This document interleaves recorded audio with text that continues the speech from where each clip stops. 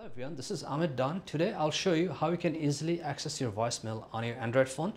So if you have an Android phone, you may have your phone icon on your phone desktop, or if you do not have that, then you have to just go to the section where all the apps located. So for example, for this phone, we are just going to go here and search for the phone icon. So we are looking for IJKLMNOP, so which is right here. So if you click here, then it's going to pull up the phone, and then you have to click here to get the phone numbers. So if we click here, so in order to access the voicemail, all you have to do, you have to just press 1 and hold it for 1 to 2 seconds.